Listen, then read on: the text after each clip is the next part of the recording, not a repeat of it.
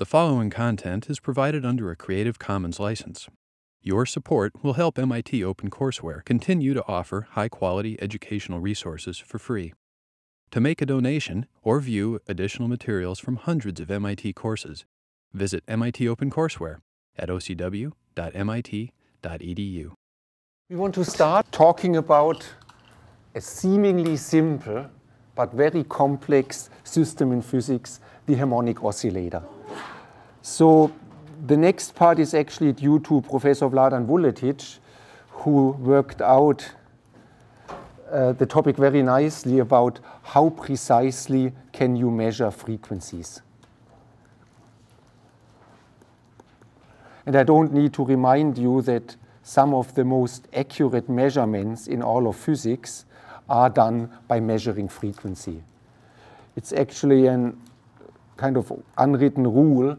If you want to measure something precisely, make sure you find a way that this quantity can be measured in a frequency measurement, because frequencies, that's what we can measure with synthesizers, with clocks and such. So therefore, the question, how precisely can you measure frequency, is a question which is actually relevant for all precision measurements. So, well, we know we have Fourier's theorem.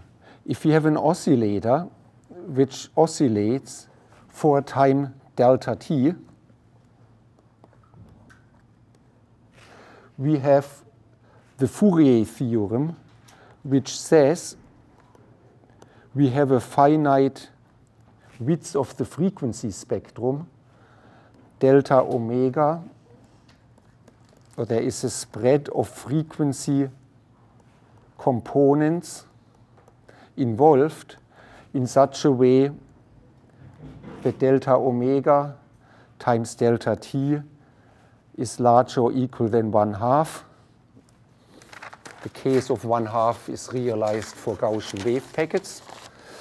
And of course, Fourier theorem should also, this Fourier limit should remind you of Heisenberg's uncertainty relation.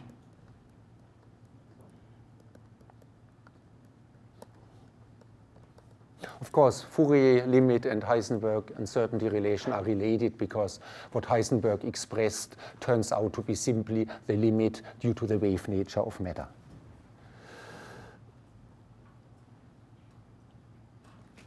Okay, so I brought the clicker because I want you to think about some seemingly simple question. The first question is whether the uncertainty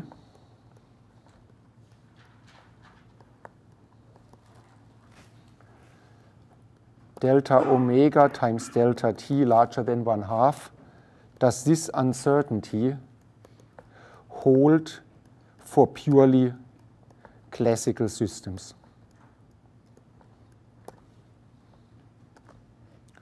So think about it and answer in your clicker. A is 1 and B, oh, I should say that.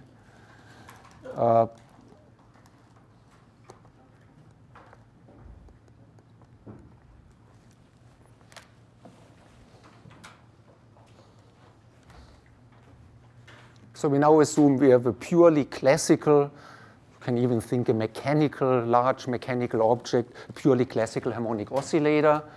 You can observe it for time delta t, or it oscillates for time delta t. Can you determine its frequency better than this uncertainty suggests? 19, 20, just make up your mind. As I said, your responses are not recorded, so nothing to risk. Okay. Yes. Okay, the majority gave the right answer. The situation is that the answer is yes, if you have a good signal-to-noise ratio.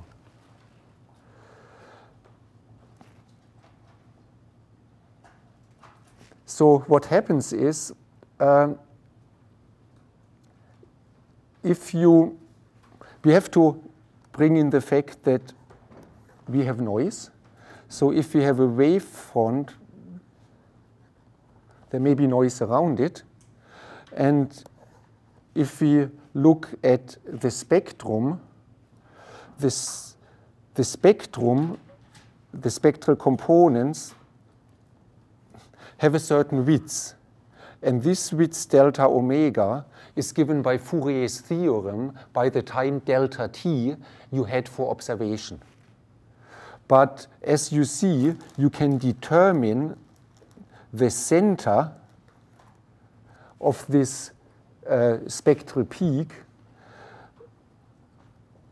with an accuracy delta omega, which may be much better than the width delta omega. And the rule of thumb is that you can split a line by your signal-to-noise ratio. So typically, the accuracy of a measurement is whatever the width of the spectrum is, and then you can split the line by the signal-to-noise ratio.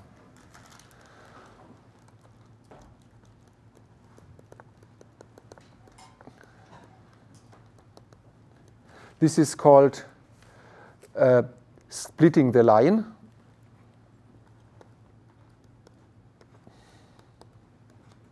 Factor of 100 is usually regarded as straightforward.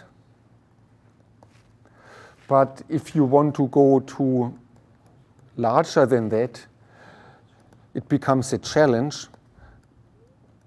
Because even if you have a very good signal-to-noise ratio, you really have to make sure that you know the line shape, that you know that it is, for instance, symmetric, and that the line center of the observed shape is really where the frequency is.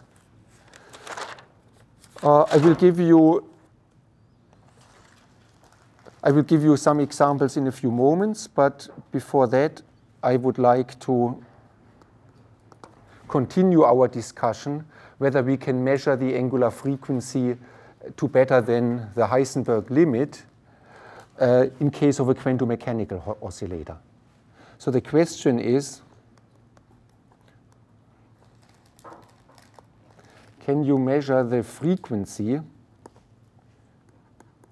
of a quantum mechanical harmonic oscillator in a time delta t to an accuracy which is better than the limit of Heisenberg's uncertainty?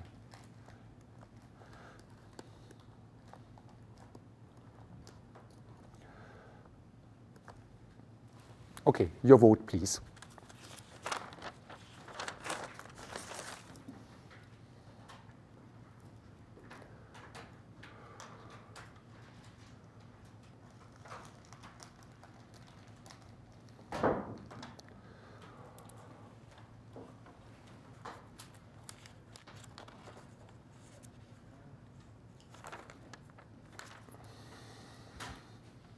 All right.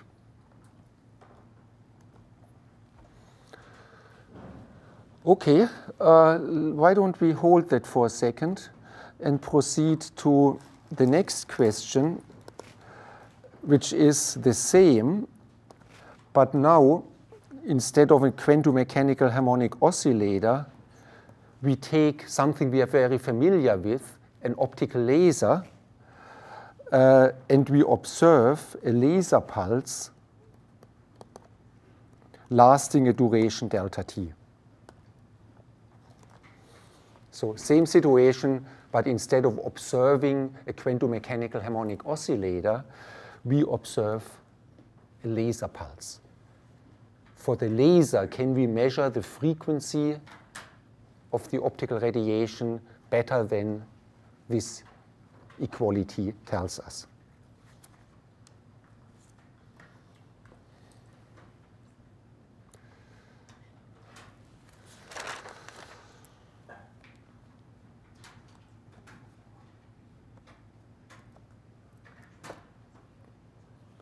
okay, at least people are consistent, because the first thing I wanted to tell you is that is the laser actually a classical harmonic oscillator or quantum harmonic oscillator? Well, we use a quantum description of light, and the laser is the population of photons in a single mode of the electromagnetic field. So in that sense, the laser is fully quantum, but in the limit that the laser has many, many photons, and some of you know about coherent states. If there's a coherent state with a large photon number, the laser is actually the classical limit of an electromagnetic field. So maybe that tells me that the answers to question 2 and question 3 should probably be the same, and I want to say more about it. So at least in this class, you were consistent. I've often seen a big discrepancy in the answers between question 2 and question 3. Okay, so the answer is yes. So both for the laser, I first explain the laser to you, and then we go back to the pure quantum system, which has actually certain subtleties. But for the laser, it is obvious, at least if I tell you how I want to measure it, because I can take the laser and create a bead node with another, yes, very stable laser, and I record this bead node on a photodiode. I can realize by making this other laser, the local oscillator, stronger and stronger, I can create a bead node which is larger and larger and corresponds to a macroscopic electric current which can be measured with very high precision. So you can realize an arbitrarily high signal-to-noise ratio by using a strong local oscillator.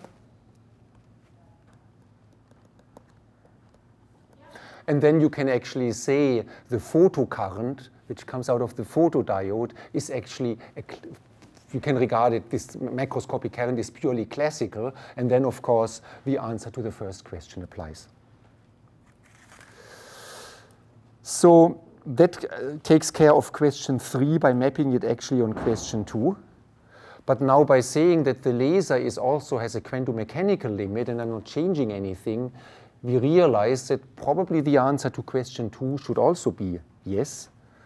So let's therefore ask ourselves, what is the situation when the Heisenberg uncertainty relation applies?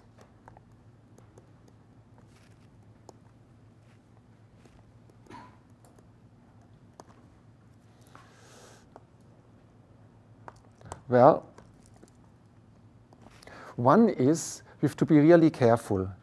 It predicts the outcome of a single measurement on a single quantum system.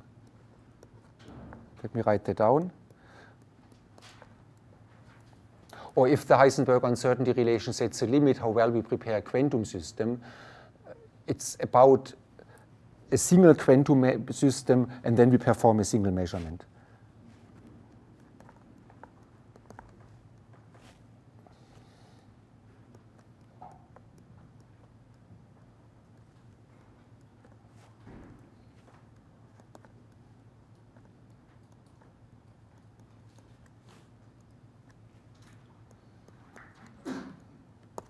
So, in a sense, if we would say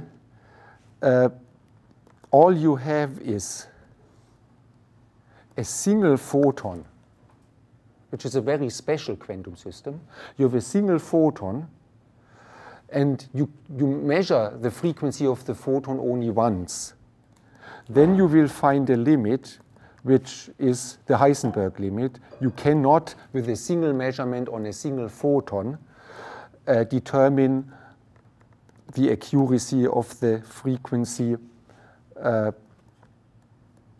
better than this. And of course, you can get higher accuracy by doing repeated measurements.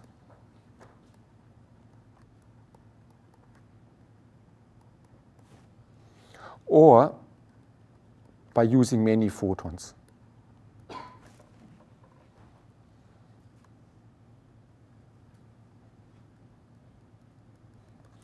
We talk about it more in 8.4.22, but I just want to remind you, if we have n uncorrelated photons,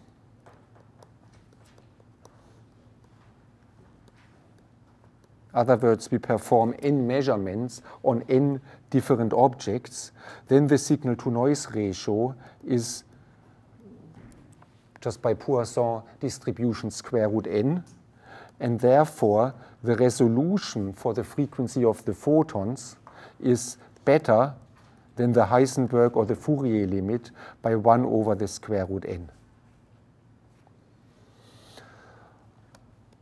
Some of you, and actually in Professor Vuletic's group there is research on it, that if you have correlated, well in his case correlated atoms, but if you had correlated photons, then you can even do better. You can reach what is sometimes called the Heisenberg limit, where you are better than the limitation given by Fourier's theorem or by the Heisenberg uncertainty relation by a factor of 1 over n.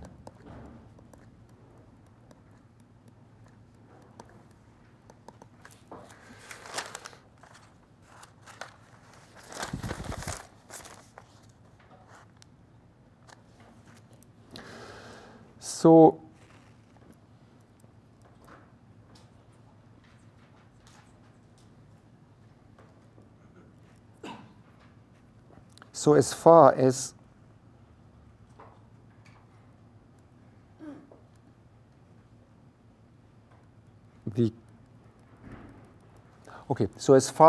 the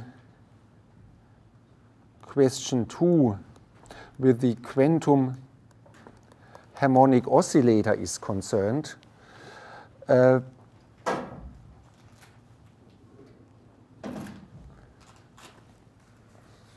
we would say the answer is yes.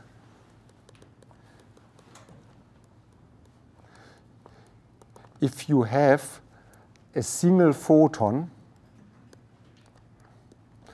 at frequency omega naught, which interacts with the quantum harmonic oscillator at frequency omega naught. However, the answer would even in that case be no. If you have harmonic oscillator levels and you take a photon and by a nonlinear process excite the nth level. So you have a single photon now. You can resolve the energy delta E of this level, a single photon, a single quantum object. You can define the energy, that's Heisenberg's uncertainty relation, the energy is determined to that precision, but your frequency omega of the optical pulse is n times omega naught. You use a nonlinear process, and then you can determine the frequency of the harmonic oscillator even for a single quantum system and a single photon with a precision which is 1 over n times beta. So you have to be also careful, but I don't want to beat it to death now, to distinguish between the accuracy at which Heisenberg's uncertainty relation maybe limits the measurement of an energy level and how this is related to the frequency of the harmonic oscillator. And by going sort of immediately to the nth level, you can of course measure the distance between two levels more accurately because you have increased your lever arm.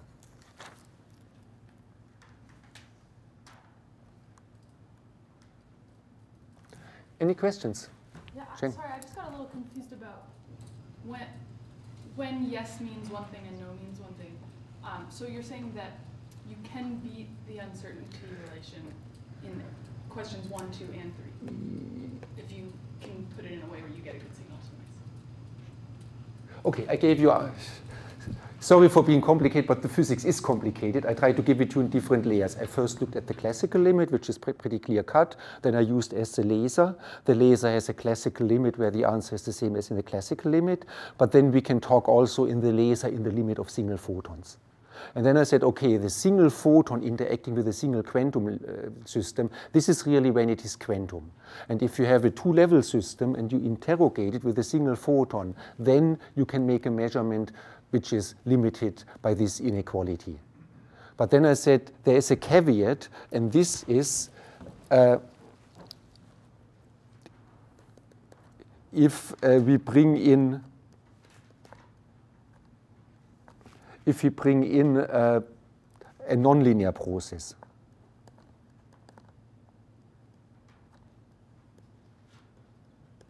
So if we bring in a nonlinear process, we can go up n steps. We can drive we can, by some nonlinearity, drive the harmonic oscillator from the ground state to the end state. Then everything we have said about a single photon and the measurement of the resonance and such applies to this photon. But the energy level of the harmonic oscillator has now been measured with n times higher precision because we can divide by n. So the answer is yes, yes. Then quantum mechanics, we cannot make it more accurate unless we pull some tricks, and nonlinear physics would be a trick. So in general, the situation where you're really limited by this inequality, where your precision is limited, would really only apply to a single photon, a single quantum physics, and linear physics. Other questions? Yeah, maybe just the phrasing. Oh, go ahead. What does delta T mean for a single photon measurement? Delta T could be the time you allow yourself to make the measurement. You have a measurement apparatus, you switch it on, you switch it off.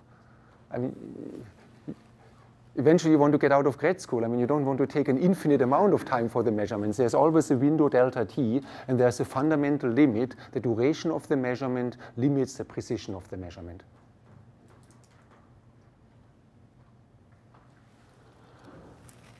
Okay. The next thing I want to discuss is the analogy, but also the differences between a harmonic oscillator and a two-level system.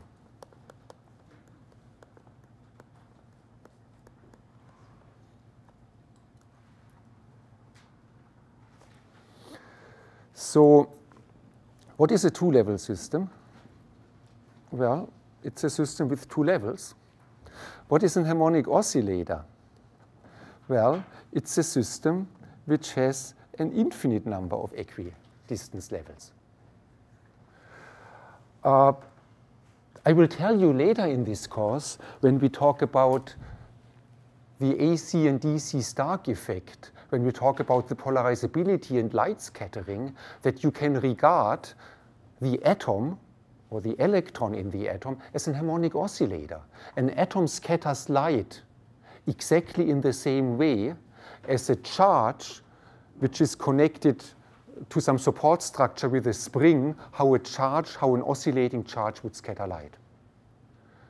Well, you know, of course, the atom is a two-level system, and this sort of model I make for the electron as a harmonic oscillator at a single resonance frequency, which is 100% exact in the limit of low laser power. Well, this realizes a harmonic oscillator. So therefore, what I'm telling you by this example, that there are situations where a two-level system and a harmonic oscillator are the same, or create the same observables, create the same physics. Do you have any idea when the two systems may look the same, or when the two systems react exactly in the same way to for instance, external radiation?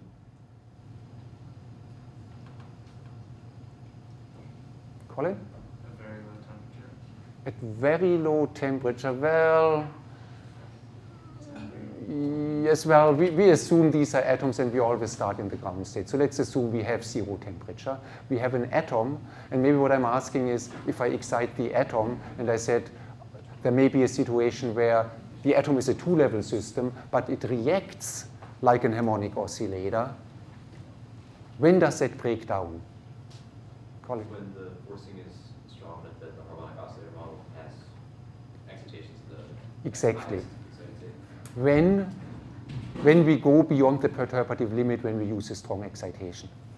So in other words, and I like to give you the answer before I give you the full explanation, which now comes. If you start out in the ground state, but you can say at 0 temperature, we have mainly all the population there.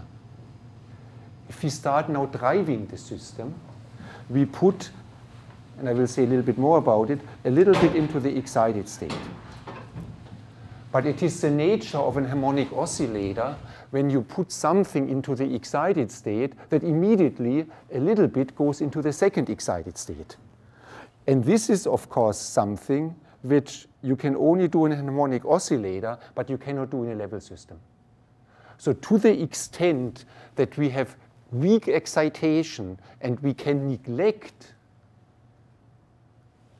the excitation in higher levels, to that extent, a two-level system and harmonic oscillator are identical.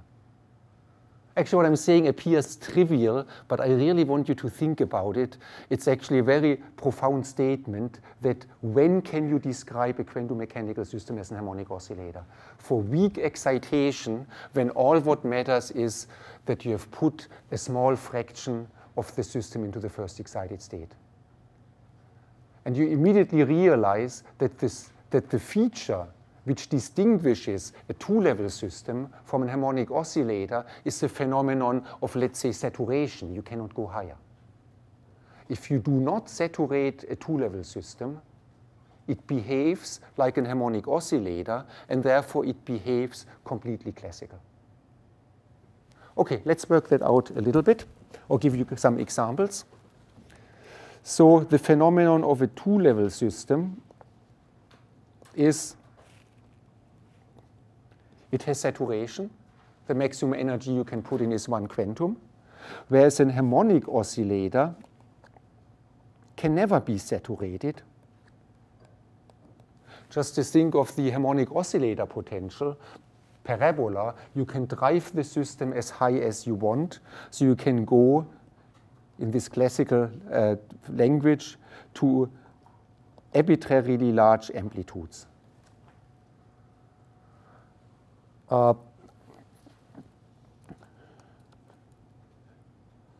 So what I just mentioned, where the equivalence holds, I always want you to have an example in mind, is the Lorentz model for an atom, where you describe the atom as an electron connected with a spring to the nucleus.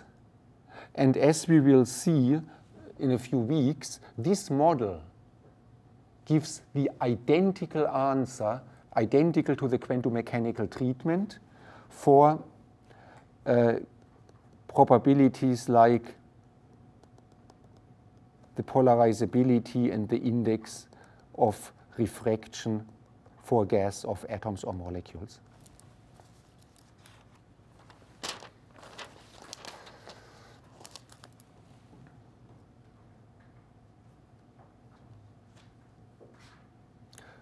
Okay, so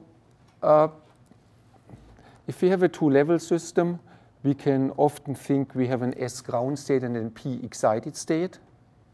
And if we do a weak excitation, we have sort of a wave function which is all, let's say, positive one sign, and then we admix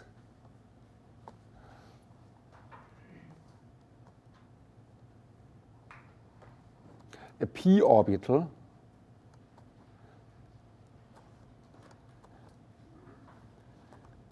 which has a node which is positive and negative. And now we have the positive, negative, and the positive, and that there is the resonant frequency between the two, and that together results in an oscillating dipole. So the simple model of superimposing an S state and a P state at a certain frequency gives us an oscillating dipole, which is the realization of an harmonic oscillator, but the harmonic oscillator, it oscillates. And this is, of course, valid for sufficiently small excitation. So the question we have already addressed in the discussion, what is small? So small means population of higher excited states is negligible. So in other words, as long as the excitation of the first excited state is small, then we can neglect the excitation in the second excited state, which is even smaller.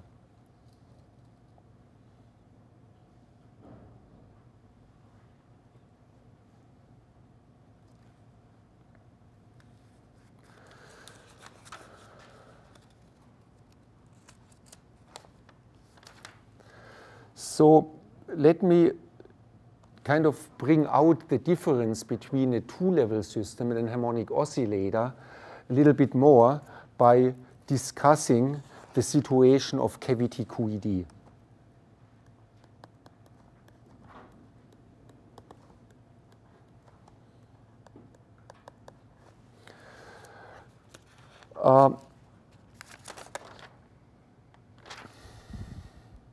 Let's assume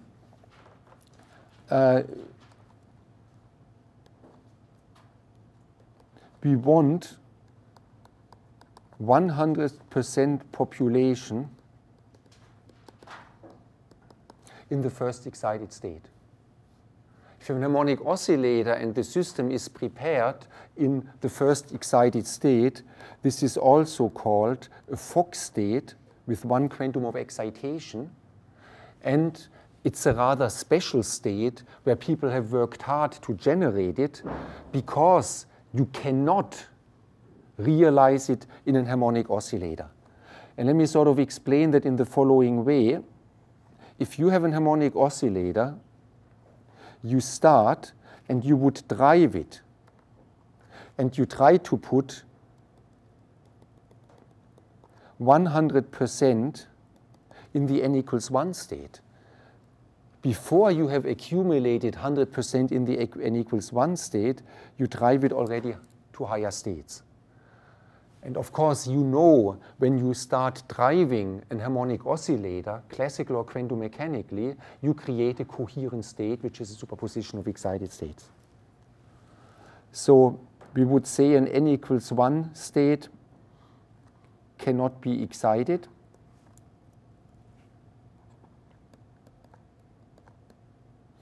We usually get a coherent state, which is a superposition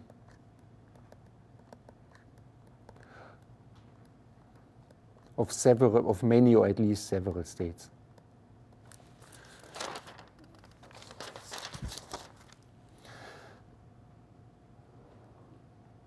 Whereas in a two-level system,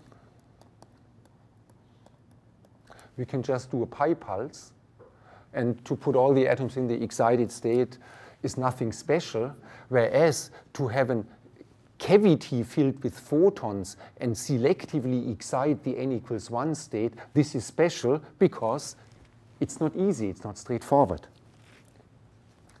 So in cavity QED, you can do it if you have anharmonicities or nonlinearities.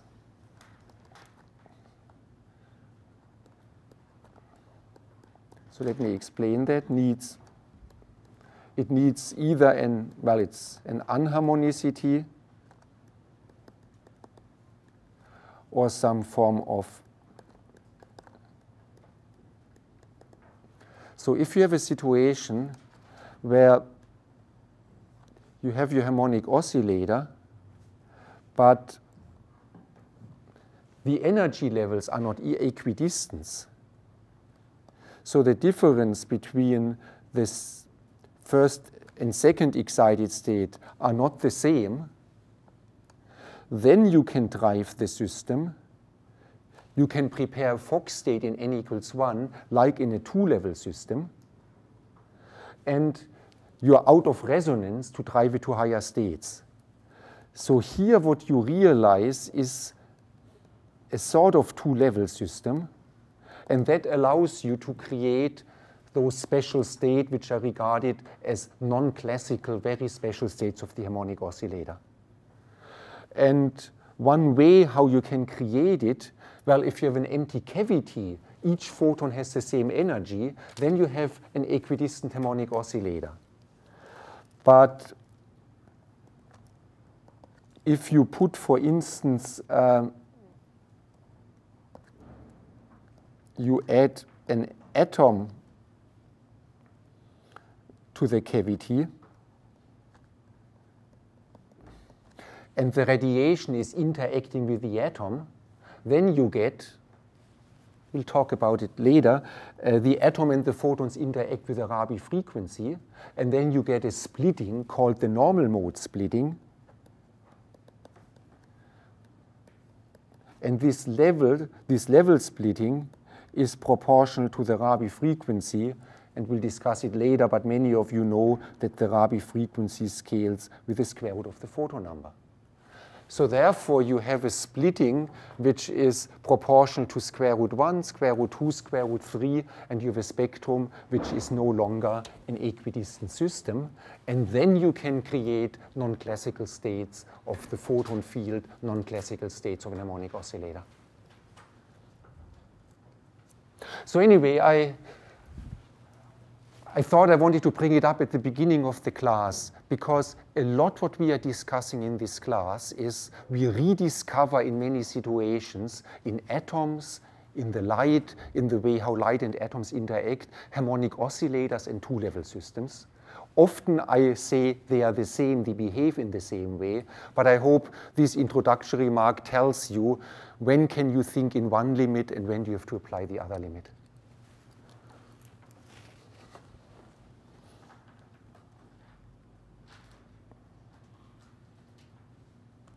Any questions about that?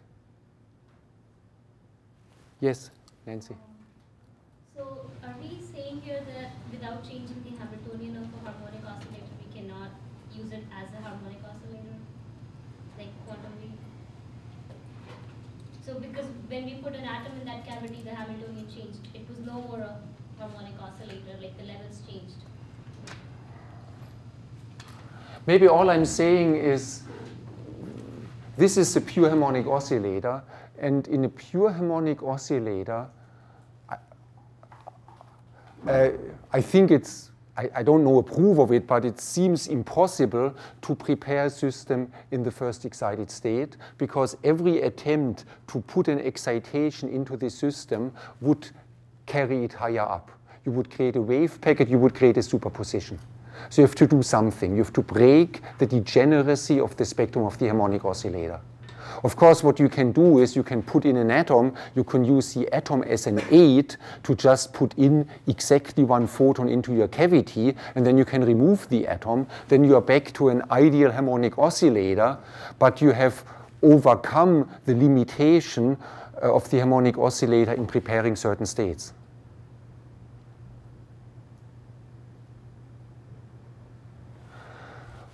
Another take-home message you may take from this discussion is harmonic oscillators. Yes, we have quantum harmonic oscillators, but even the quantum harmonic oscillator follows a classical description.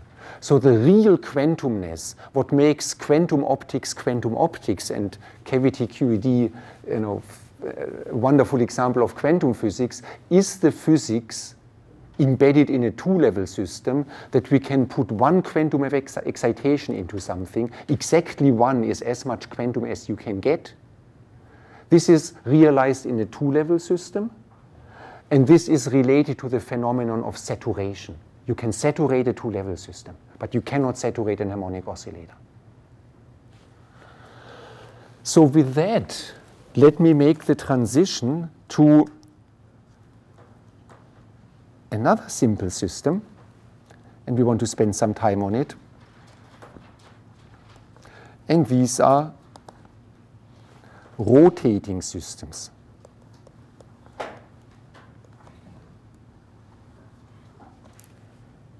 So a system which rotates, well, what do you think? Will it behave, using the discussion we just had, more like a classical system or more like a quantum mechanical system?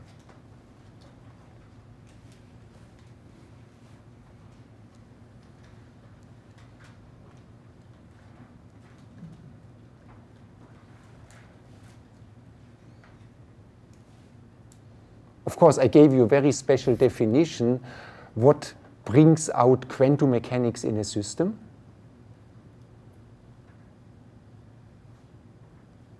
The harmonic oscillator is always linear. You can drive it as hard as you want. You drive it 100 times stronger, and the reaction is 100 times more. Everything is linear. The quantumness of a two-level system comes from saturation. What about a rotating system? Something which can go in a circle.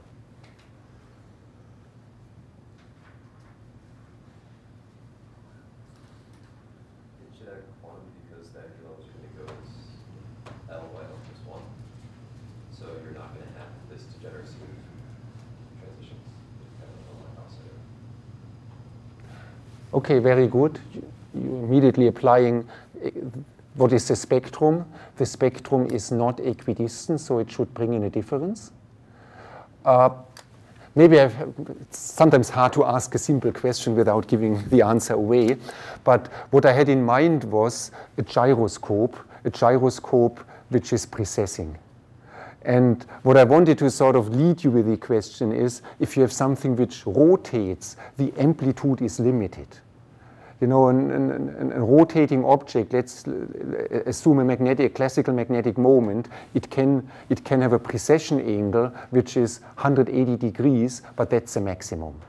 In other words, a rotating system, when you excite it, has a maximum amplitude, exactly as a two-level system. So that's what a rotating system and a two-level system, but Cody, actually then I'm now specializing on more a rotating gyroscope. If you have a free rotator, this of course can rotate with arbitrary angular momentum and the excitation spectrum would not be bound. So I think I have to rephrase the question the next time I teach the class. I wanted to ask you here about a special rotating system, which is a precessing gyroscope. So rotating system, if we think about precessing gyroscope, it has a bound on the amplitude it can be excited. And so what I want to show you today and in the next lecture is that the motion of classical magnetic moments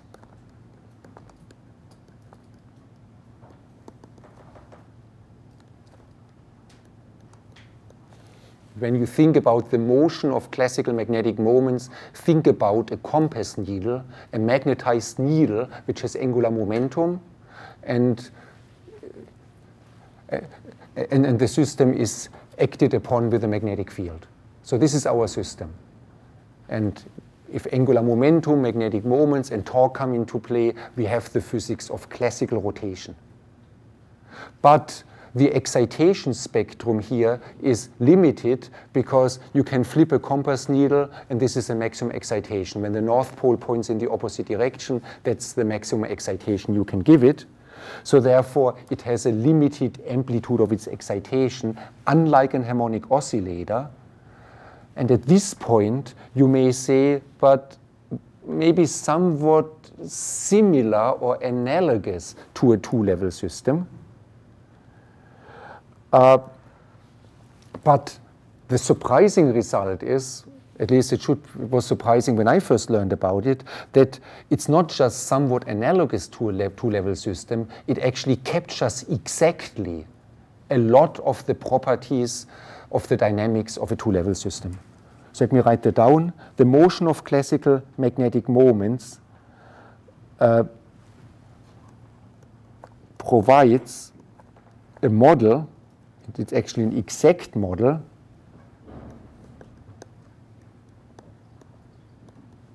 which captures essentially all features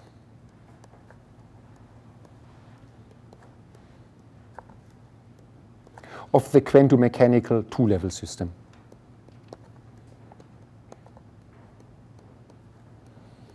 So I want to show you today and the next lecture that concepts of Rabi frequency, of generalized off-resonant Rabi frequency, that all that you find in the classical motion of a magnetic moment, or for instance the physics of rapid adiabatic following, Landau-Zener crossing. A lot of physics we would usually associate with the quantum system, we find it here in a purely classical system.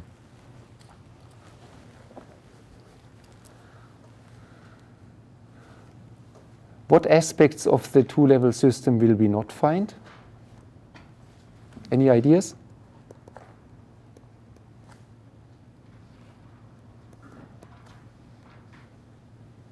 Will? Spontaneous emission, definitely. Yes. But actually, in a two-level system, in a quantum mechanical two-level system, which we drive with a single frequency, spontaneous emission is also missing.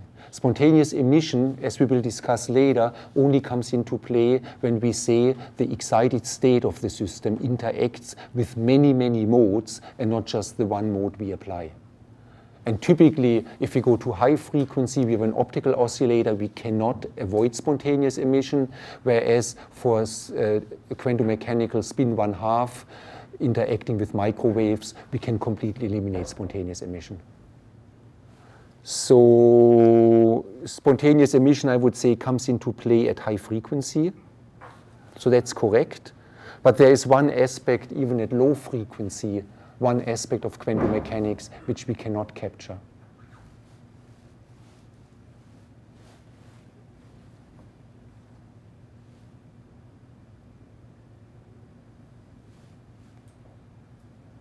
Having a different G in a magnetic field? Different G factors, yes. That's a more, as we see, a more quantitative aspect.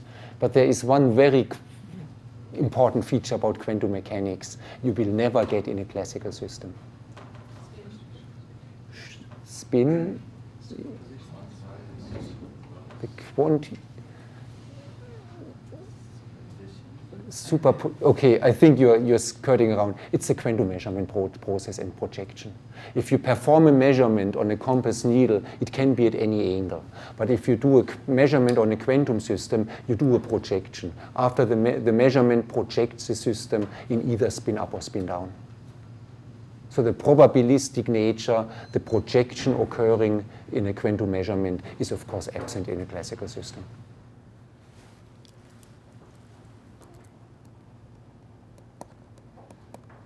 But when you say spin 1/2 and quantum levels, this is sort of implied in it.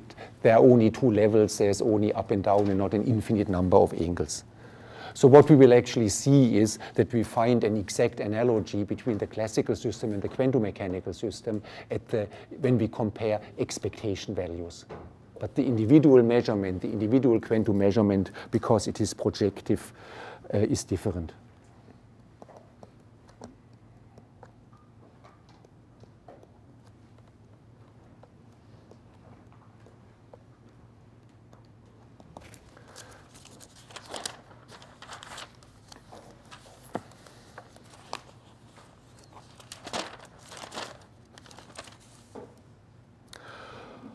Okay, with that motivation, we are now talking about magnetic resonance.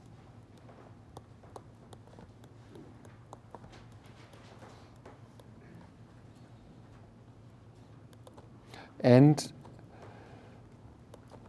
we will later do a fully quantum mechanical description, but to get the concepts and also understand the analogies to a classical system, we want to understand what happens when we have a classical magnetic moment in magnetic fields, and that includes static fields, but then we want to excite the system, we want to drive the system, and this is time-varying fields. And we will assume that the fields are spatially uniform. So let me just remind you of the obvious equations of motion that also allows me to introduce the nomenclature. The interaction energy between a classical magnetic moment mu and the magnetic field is mu dot B. The force is the gradient of the interaction energy, but it is 0 for uniform fields. So therefore, we don't need to look at the force. But the next thing which we then have to consider is the torque.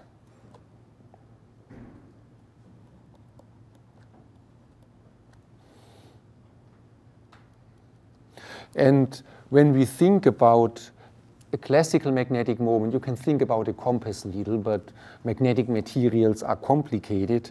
If I think about the simplest magnetic moment, I think about a loop of current I, and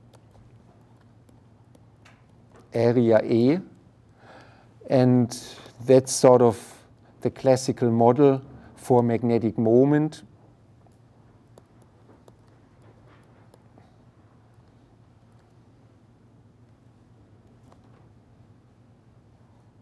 So we have a magnetic moment mu.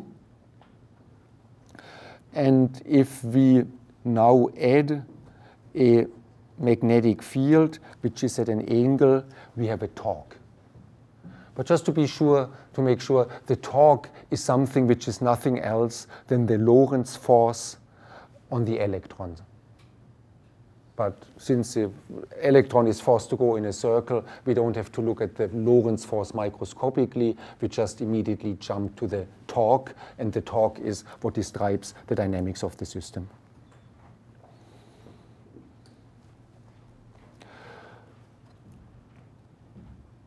Okay, so we have torque. When we have torque, we want to formulate the problem in terms of angular momentum.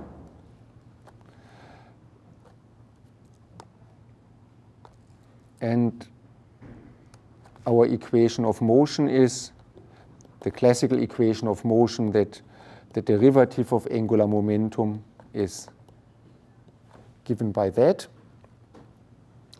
Now, what makes those equations immediately solvable, and we find a very easy limit, is that the magnetic moment of the system, we assume, is proportional to its angular momentum. Well, if you have a mechanical object which goes in a, if you have a charged object which circles around a central potential, then you of course find immediately that if it moves faster, it has more angular momentum, it has a larger magnetic moment. So we use that as the defining equation for what is called the gyromagnetic ratio, which of course is very closely related to G factors, which we define later on for atoms. The gyromagnetic ratio is the ratio between magnetic moment and angular momentum. And then we find that the derivative of angular momentum is given by this equation. And this is now an equation which you have seen in classical mechanics and in many situations. The solution of that is a pure precession. The motion is pure precession of the angular momentum around the axis of the magnetic field.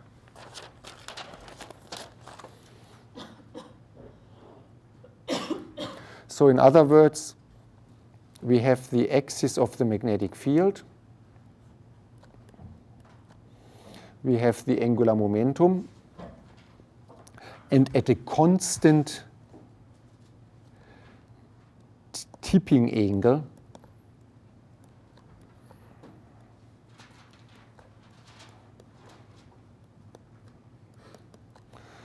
we have the tip of the angular momentum precesses around the magnetic field. And the precession happens with an angular frequency, which is called the Larmor frequency.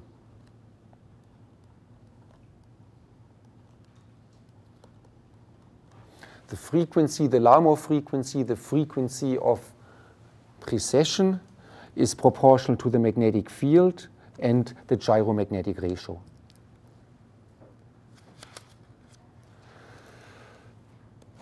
So let me give you an example. For an electron, the gyromagnetic ratio is 2 pi times 2.8 megahertz per Gauss. And we've discussed last class what it means when I take out 2 pi, because the Larmor frequency is an angular frequency. An angular frequency is not measured in hertz because there's a 2 pi factor, and I just make it obvious where the 2 pi factor is hidden. Now, this is for the electron. But if you have an ensemble of classical charges, an arbitrary distribution of classical charges, well, with the same charge to mass ratio, you find that the gyromagnetic ratio is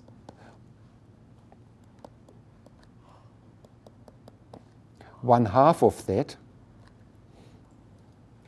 And this here is the Bohr magneton, which we will use quite often in this course.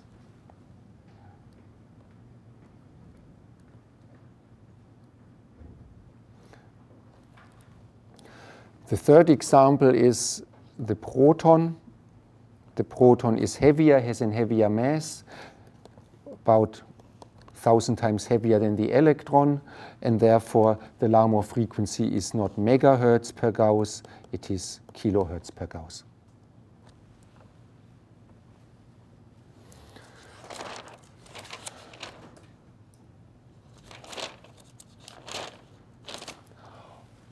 Any questions? I mean, these are more definitions and setting the stage.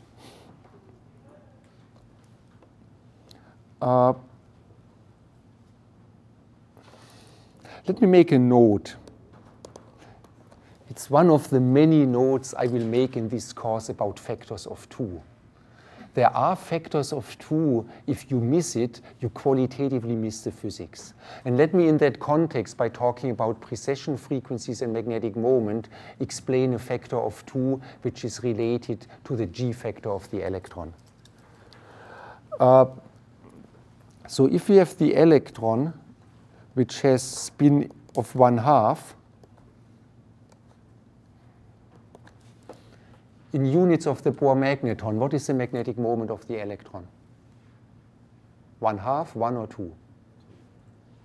What is the magnetic moment of the electron? 1/2, 1 or 2?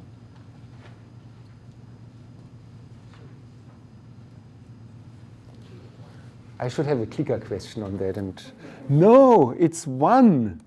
1 Bohr magneton. And let me sort of show the level structure of it. You have, this is 0 energy, you have spin up and you have spin down.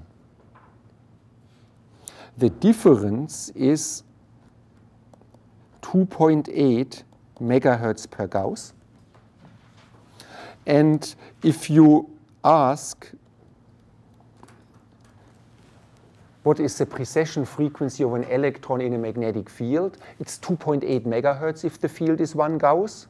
And if you want to drive the rotation, if you want to change the precession angle, we'll talk about that in great detail, you better drive the system at 2.8 megahertz. But 2.8 megahertz is the difference of plus 1.4 and minus 1.4. And therefore, the energy of the electron in a magnetic field is either plus or minus 1.4 megahertz per Gauss, and 1.4 is 1 Bohr magneton. The magnetic moment of the electron is 1 Bohr magneton.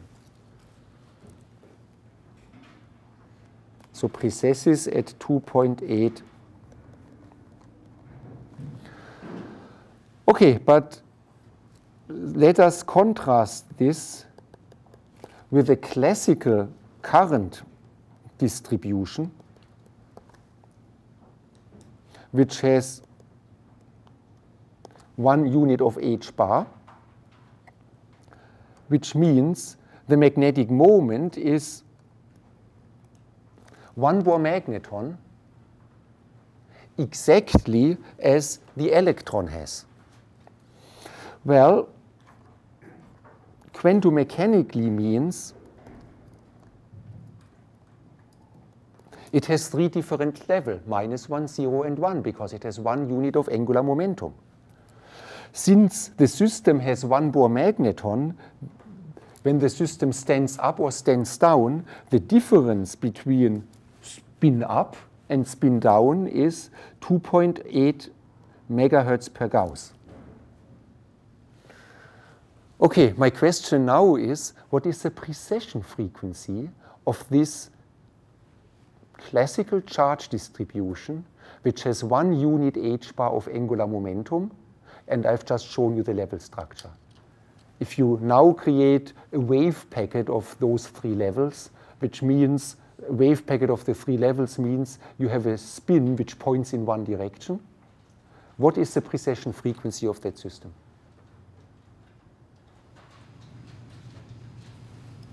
Let's have a clicker question. So what is the precession frequency? Oops, what happened?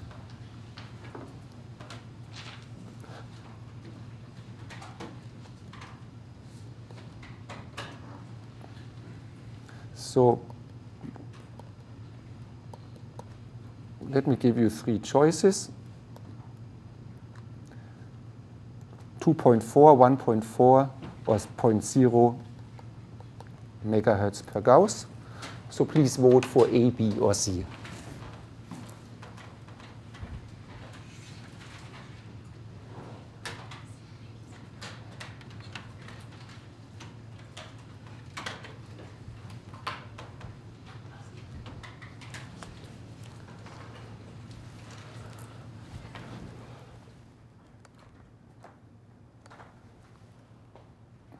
Yes, it's 1.4.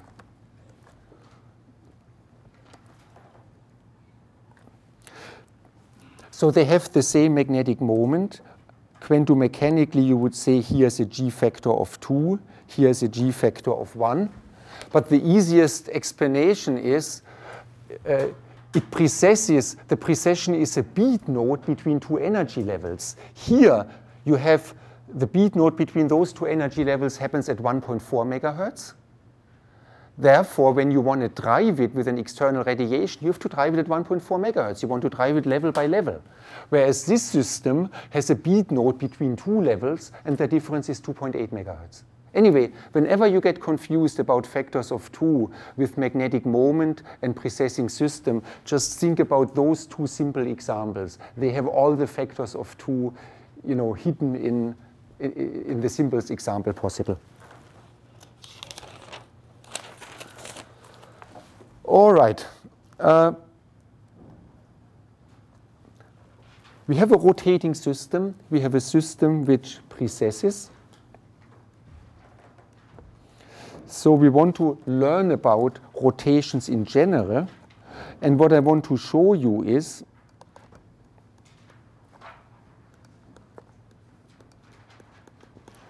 that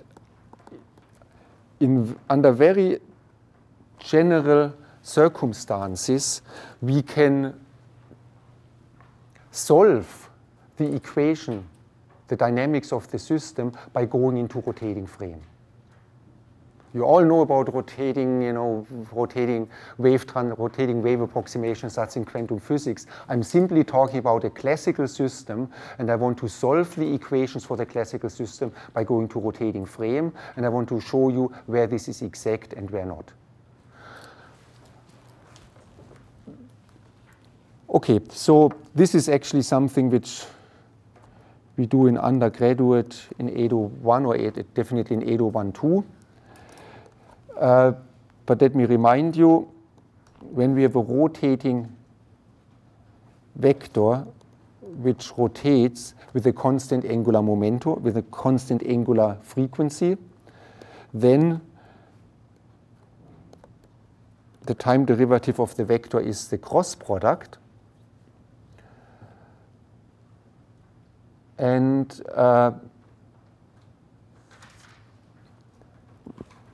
but now we want to allow, so this is when the vector is constant and it just rotates. But now we want to assume that there is something else. There's an arbitrary time dependence of the vector in the rotating frame. So we have a vector which changes according to a dot rot, but it also rotates. And that means, and this is exactly shown in classical mechanics, that in the inertial frame, the time derivative is the sum of the two. It is the change of the vector in the rotating frame plus omega cross A.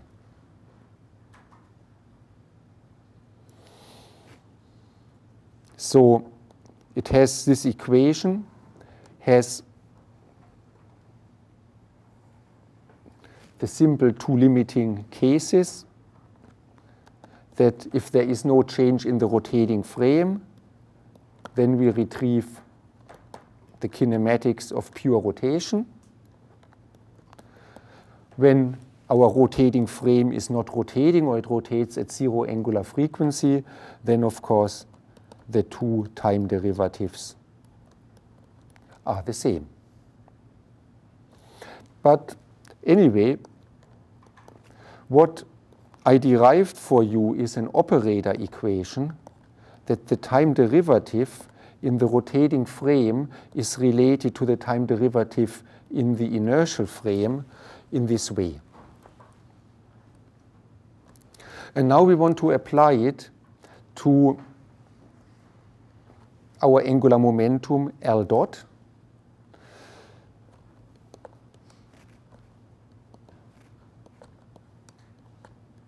So this is just applying the operator equation to our angular momentum L. And now we want to specialize that we just discussed that the time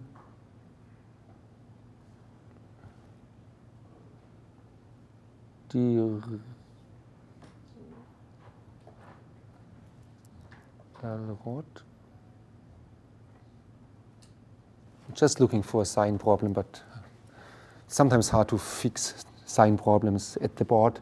The equation of motion for the angular momentum was that it's L cross gamma B. Oh, I changed the order. There is no sign problem. And then I add this.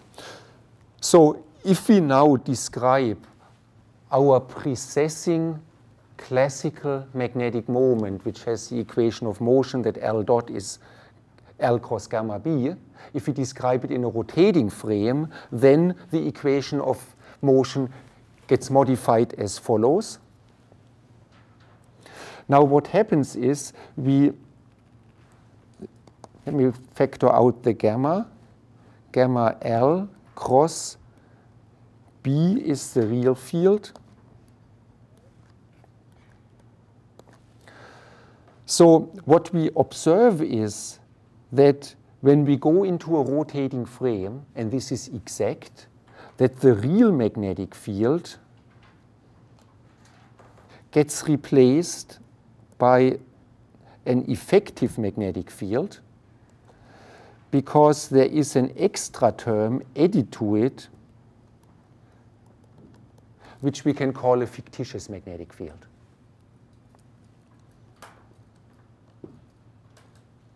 So this is just an exact transformation of our equation of motion for a precessing system into the rotating frame. And now, of course, we haven't made any assumptions what the rotating frequency is. But if we would choose the rotating frequency to be the Larmor frequency minus gamma times B, then our effective magnetic field vanishes, and then we know, because there is no magnetic field, that the angular momentum is constant in the rotating frame. In other words, the dynamics of the system means that L is constant in a rotating frame, and if we want to know what happens in the original, in the lab frame, in the inertial frame, we just have to rotate back.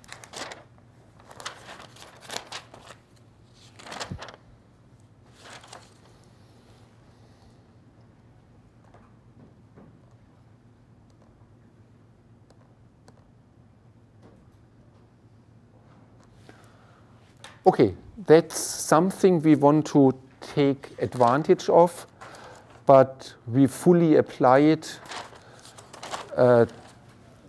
in the next class. I have only a few minutes left today, and I want to spend those few minutes to talk about another factor of 2. Now, let me ask you the following.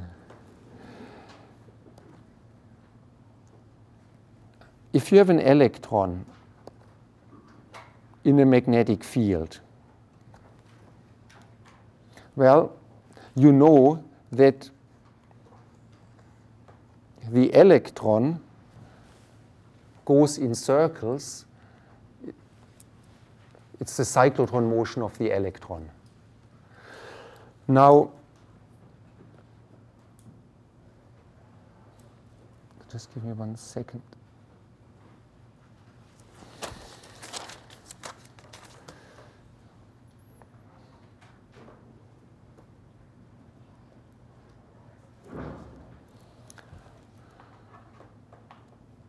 I forgot to mention something for the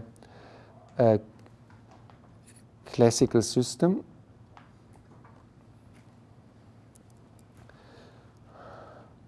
For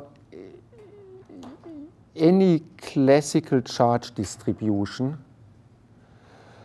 the Larmor frequency is the charge of the particle. In case of the electron, it's E divided by 2m times B. So the Larmor frequency is E over 2m times B.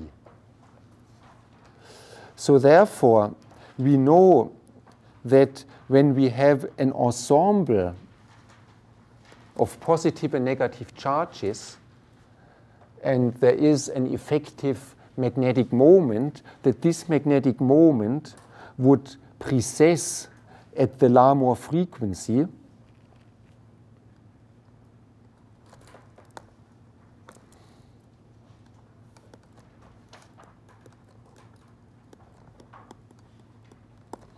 which is given by this expression. So who knows what the frequency of the cyclotron motion is?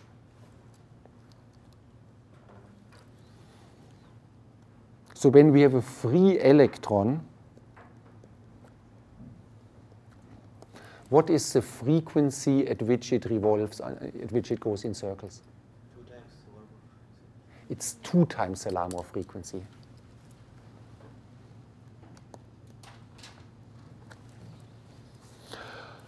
Okay, I just wanted to mention it. There's an important factor of 2 which you should know about. In previous classes, I spent 10 or 20 minutes to teach you about a theorem which is called Larmor's theorem. But I summarized the argument on the Atomic Physics Wiki, and I can't say more here in class than I've written on the wiki. So please read on our Atomic Physics Wiki about Larmor's theorem. Larmor's theorem shows you that under certain assumptions, you can transform away the effect of a magnetic field by going to the Larmor frequency.